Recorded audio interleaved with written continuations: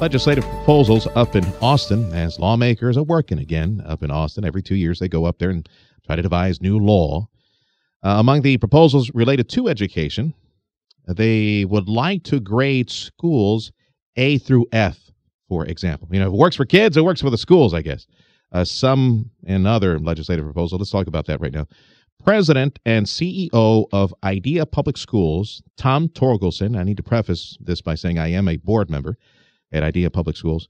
Actually, Tom, I think recently we talked about a change in the titles for the staff there. I know Joanne Gama is the superintendent now, and did your title change over at Idea? Are you now the the overlord of education or something like that? What's your new title at Grand Idea? Poobah. There we go, Grand Poobah of Education.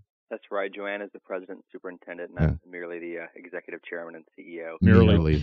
At any rate, though, this is a busy legislative session. Yeah. We've got vouchers, we've got in-state tuition, we've got the A through F thing. Decriminalizing truancy. I saw that one this morning.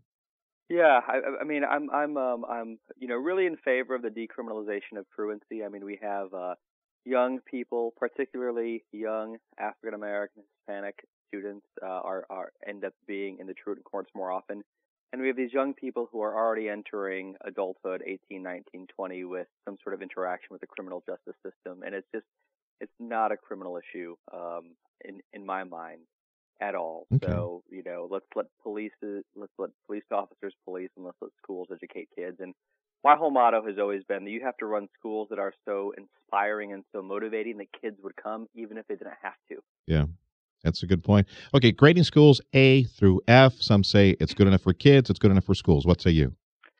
Yeah, I mean, I think on balance, the more that we have transparency in our accountability system, the better. I'm in favor of A through F.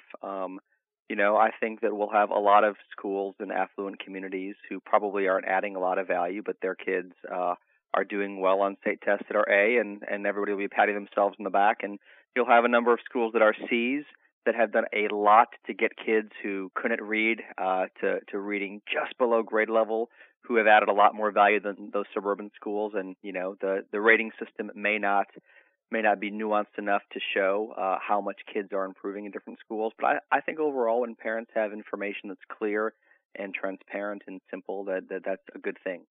All right. Vouchers. Where do you stand on vouchers? And that looks like it's moving toward potential passage up in Austin. It was moving fast last week.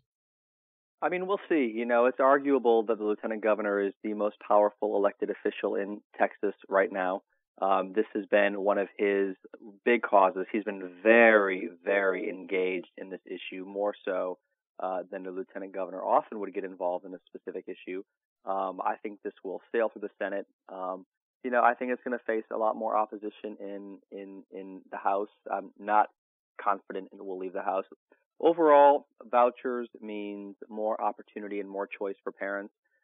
In principle, I'm for vouchers. My big beef with this bill is it's a tuition subsidy. So parents who need it the most, that low-income parents whose kids are trapped in those D and F schools, if we get that rating system, it's still going to be out of reach for them. So we're going to end up subsidizing private schools for a lot of middle and upper middle income folks, and I just don't know that that's the best use of taxpayer dollars. Tim Sullivan here. I guess what charter school specific bills are you hoping will pass this session? Yeah, we've got two bills that have numbers, but I won't bore your audience with them. One of them is providing facilities funding for charter schools. So if you've been around, you're getting great results, you've got good financial audits, then we think that it's totally appropriate for the state to provide some facility funding for our students. We get about 1/3 less per kid per year than that kid would get if they went to McAllen ISD or Edinburgh ISD. Well, as soon as they sign up for Idea Public Schools, their state funding drops, and a lot of that's the facilities piece. So that would really allow us to do some very cool, very special things with our students. Is the facilities legislation, is that similar to the maintenance one that the other public schools are watching, they're hoping for? That's part of it. It's a little bit different take on kind of the same deal, but okay. But yeah, we think that the facilities issue is a really, really big deal, and that could help us. Which brings me back to the 800, 1,000-pound, 2,000-pound gorilla.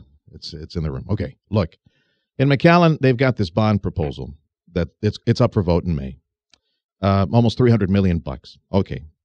Can you please explain the difference between, let's say, Idea Public Schools that is able to bond its new construction without having to go to taxpayers and increase a tax base and still receives less funding per kid? How is it possible that a successful charter school program can bond its future growth, the new butts that are coming to the seats, and pay that off without a credit rating that is supposedly as high as McAllen's? How are they able to do that versus a school district, a traditional school district, old school district like McAllen, that is going back to voters and saying, hey, can you help us foot this bill? Well, I mean, quite simply, we pay our bonds back with our overall operating revenue. So is the McAllen School District not allowed to do that under state law, or are they just doing things differently? No school districts, very few school districts pay back bonds with operating revenues. Why not? Because it's not allowed under law? No, it's just not the culture in districts. Charter schools have to do it because otherwise we wouldn't have any facilities. But look, in McAllen ISD's defense, I mean, Idea Public Schools, we get out there, we raise a lot of money. We raised $30 million last year, private money. We're on track to raise about the same amount this year. So, it's not that we are necessarily doing more with less. We're just having to find different sources of It's not the culture. What would be the impact if they did away with that requirement for charter schools? Like, apparently, McAllen ISD doesn't have to, go to the taxpayers to get reimbursed, or Look, you know what I mean? I will say this. I'm not going to comment on the McAllen issue specifically, but I have visited schools. Well, public schools in general. I have visited schools across the world. I have seen schools and nations that are outperforming us, I mean, by an amount that is embarrassing.